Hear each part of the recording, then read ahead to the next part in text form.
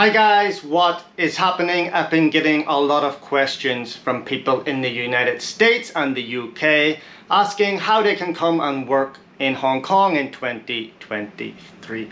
Because if you work in finance, education or technology, it's going to be pretty straightforward to get a work visa. However, if you're working in another industry, it's going to be not so simple to get a work visa or even impossible. So if that's the situation you find yourself in, make sure you watch to the end of this video because I might be able to help you.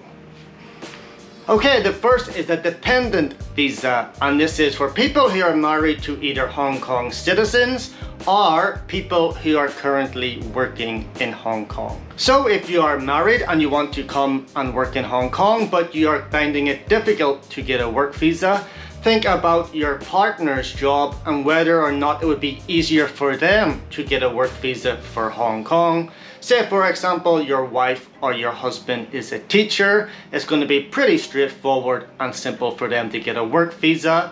You can then apply for a dependent visa which is directly linked to their work visa. It takes about 6 weeks to process, and the massive plus side with this is that once you arrive in Hong Kong, you can actually do any job that you want or even start out as self-employed. The second visa is a working holiday visa, and unfortunately this is not going to be for everyone because you have to be between the ages of 18 and 30. There are only around 12,000 working holiday visas issued for Hong Kong every year, and 5,000 of those actually go to Australian citizens.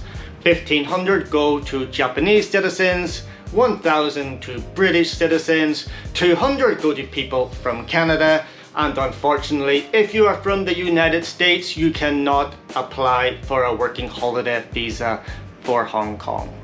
If you are lucky enough to get a working holiday visa, there are some different regulations depending on where you are from.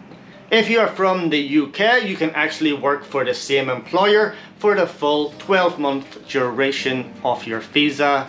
However, if you are from another country, you may be limited to only 3 months or 6 months with any one employer, after which you will need to find a new job.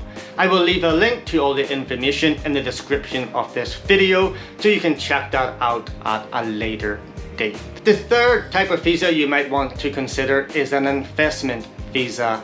And this is a bit of a grey area because there are no set rules or regulations in who is entitled to an investment visa, but it is generally accepted that you need to invest around 100,000 US dollars or around 10 million Hong Kong dollars, and it seems you need a first-class degree or maybe a master's degree. However, some exceptions are made, and even if you don't meet those education requirements, you still may be able to receive an investment visa.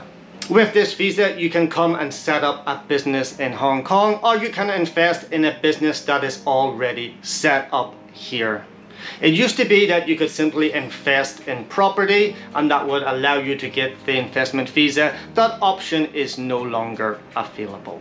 So there you have it, 3 different types of visas that can help you come and work legally in Hong Kong, even if you don't qualify for the standard work visa. I hope that helps some of you guys out. If it does not help you in your specific situation, please hit the subscribe button and check out some more videos because I'm going to explain the fastest and easiest things you can do in your home country that will enable you to get a work visa and come work here in Hong Kong. And I'm also going to look at some training programs which will lead to jobs, all of which you can do right here in Hong Kong.